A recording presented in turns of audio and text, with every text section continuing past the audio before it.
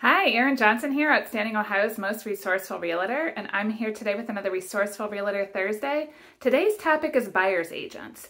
So I've had someone recently tell me that they were looking for a house and they weren't quite that serious, but they were casually looking, and they would just either call the agent on the sign or just press interested on whatever site they were on, Zillow or whatever, and just have whichever agent go show them the house because they didn't want to bother anybody, and they said they weren't that serious. So I think there's a few misconceptions out there that I want to clear up and just do a little bit of education around this. So first off, to use a buyer's agent, that means you would have the same agent showing you all the houses that you're interested in. It doesn't typically cost you any money, except for perhaps a small transaction fee.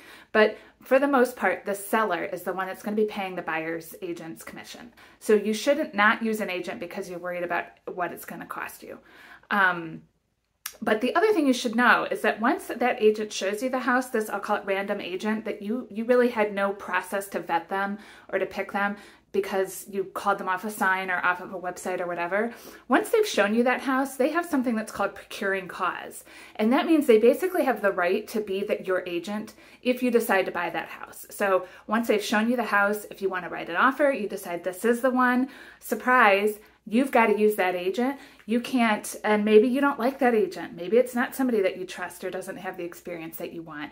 You don't have a choice at that point. You pretty much have to use that agent. So, and it could be the listing agent. Some people think that that's an advantage to have the listing agent, but keep in mind that that means you don't have somebody looking out for your best interest. You have the same agent representing both the seller and yourself as the buyer, and there may be some conflicts there. So typically, it's best to have somebody that's looking out for your best interest and have your own buyer's agent. So the moral of this story is get a buyer's agent. We can help educate you in the process as well and to know what to expect. And you're going to be bothering somebody, but that's our job. Our job is to show you the houses. And it's better for everybody if you bother the same person, because that person, hopefully, when you buy a house, will ultimately get paid for their work for showing you the house. If you bother 12 different agents to show you 12 different houses, only one of those agents is going to get paid. And it may not be the agent that you like the best or that you get along with. And if it's a listing agent, they may not have your best interest at hand. So bother one agent, which means get a buyer's agent. And I'd happy to be that person for you if you think we'd be a good fit. If not, it doesn't matter that it's not me, just get one.